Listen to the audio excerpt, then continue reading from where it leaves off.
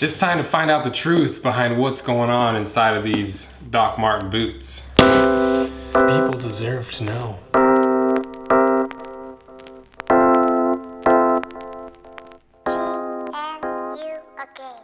So I did that video where I compared the top 4 Doc Marten boots, kind of compared the leather behind them and what was really going on with leather quality and the finish on them. And that video did really well. And in the comments section, I got lit up because I got a few things wrong. And there was much debate as to what is really going on inside of these. So because that video is doing well and I have a very strong sense of curiosity to see how wrong I really was, I'm gonna cut one of these in half and answer the main questions that were kind of posed in the comment section of the previous video. 1 being, does it have a shank?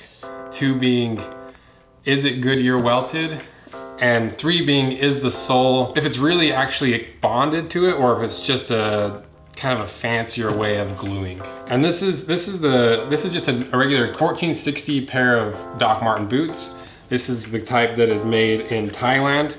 I wore these around for a couple weeks just to kind of get a feel for them and see what they're really like. And I also have these pair, which are the made in England pair, the vintage. I wanted to keep the Horween ones from last video, but they were too small and they don't have any 11s. So I stayed with the vintage. This is a lot stiffer leather, so in the future I'm gonna do a video on how to break these in, because nobody does it the same way I learned when I was a firefighter, a wildland firefighter. So I'm gonna do a video on that, but let's get to it and let's cut a basically brand new pair of Doc Martens in half. Here we go.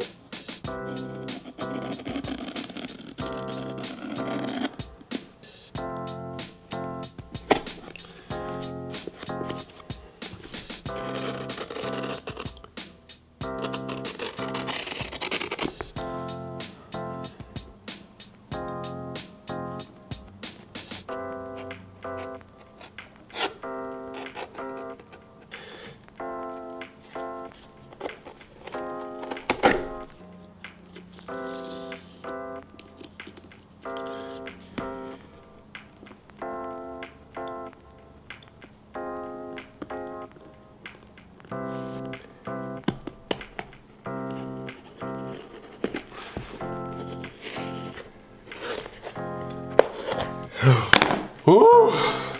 Okay, I've got it cut in half and haven't looked at it yet.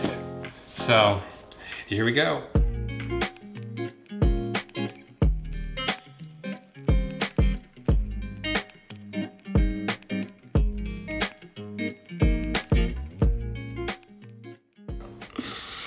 Whoa, there's a lot more foam in there than I would have expected. I thought for sure there'd be like some cork in there. There is 100% no shank in here, which isn't really a surprise because if you look at the way they bend up like this. So that wasn't much of a surprise, but I thought for sure that there'd be some like, maybe some like a hard, like maybe flexible plastic piece in there or something. That's really surprising. Okay, so the sole is definitely not glued. Even the foam bits aren't really glued together. There's a little bit, there's like a tiny bit of glue, but not really much of anything. And it's actually kind of globbed on there. So that's kind of a bummer. Let's take out the foam, and so we can see kind of a little closer into what actually is going on. Okay, so this piece just popped right out. Looks like there's a little teeny dot of glue holding it on there. And then the bottom part of the sole, the toe box part of the sole. This part actually does have a little bit of glue on it. You can see as I'm pulling this out. Got a little bit of glue. Okay, this is where it gets a little interesting because now we're getting to see if it's really welted. And you can see that it definitely is welted in there. These yellow stitches on the outside go straight through and into there. But I think what we do next is tear apart the Goodyear welt.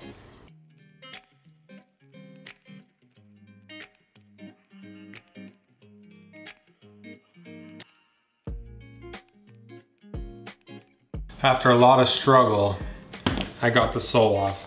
And it definitely is Goodyear welted because it was a huge pain to get off. One thing I did notice is this, it's definitely not melted on there super well, the welt. There's a lot of gap, especially around the heel area. Just removing the welt pulled it off quite a bit. And you can see where it's burnt, but man, it is thin at that heel area. Like we're talking like 1/16 of an inch is all that's holding it together. So now we're gonna see if I can actually get this to come apart and how much force it takes.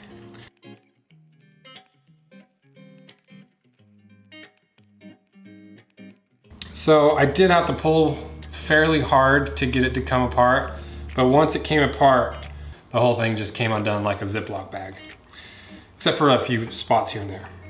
That's not a good sign. Granted, I wore them for 2 weeks, but still, it's such a bummer.